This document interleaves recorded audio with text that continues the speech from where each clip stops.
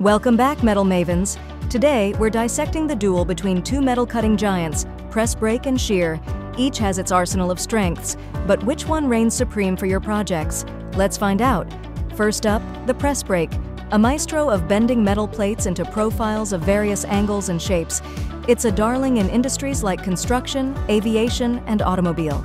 With types ranging from mechanical to hydraulic and servo-electric, press brakes are all about diversity. They're engineered for repeated, complex bending, making them a go-to for creating intricate tools and components.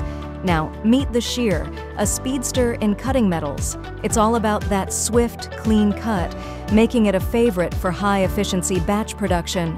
Shearing machines come equipped with blades cutting through materials like a hot knife through butter.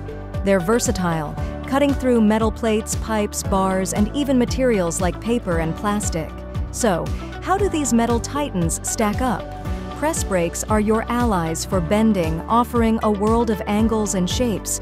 Shears, on the other hand, are the champions of cutting, delivering speed and efficiency. Press brakes boast CNC control and a variety of toolings for precision bending. Shearing machines are known for their fast cutting process, ideal for batch production and cutting various metals with minimal waste. In the grand scheme of things, it boils down to your project's needs. Need complex bending? Press brakes your guy. For swift and efficient cutting, turn to Shear. Hungry for more metalworking insights? Smash that subscribe button and join us in the world where metal takes shape. For a deeper dive, check out ADH Machine Tools' website. Until next time, keep bending and cutting.